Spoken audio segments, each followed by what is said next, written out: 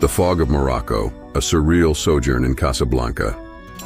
Put on your fedoras and prepare for a surreal descent into the warped world of Casablanca, where resistance is futile and virtue is vice.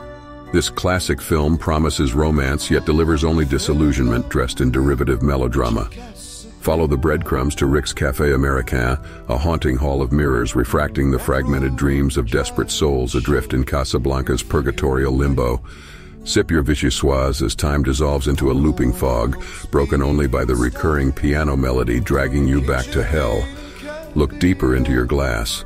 That is no wine, but a distorted potion revealing the labyrinth of lies underlying Casablanca. You'll find no heroes here, only a craven imposter riffing off Bogey's mannerisms.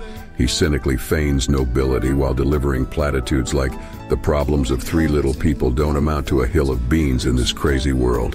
Yet he sacrifices nothing but a hill of beans, and the woman who is 10 hills more. The airports are closed, so watch for pigs in the plaza. You have no choice but to lose yourself in this empty paean, to sacrifice from which all genuine meaning has been drained. Abandon hope, all ye who enter the forsaken world of Casablanca, where resistance is never more than a self-serving illusion, and virtue is always on the first plane to Lisbon.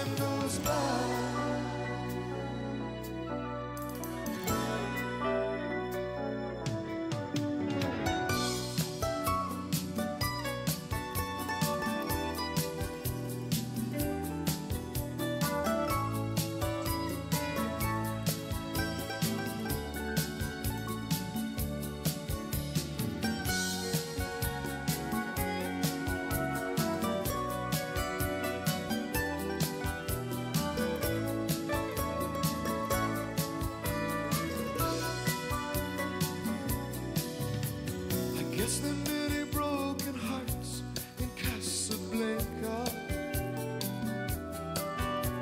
You know I've never really been there, so I don't know.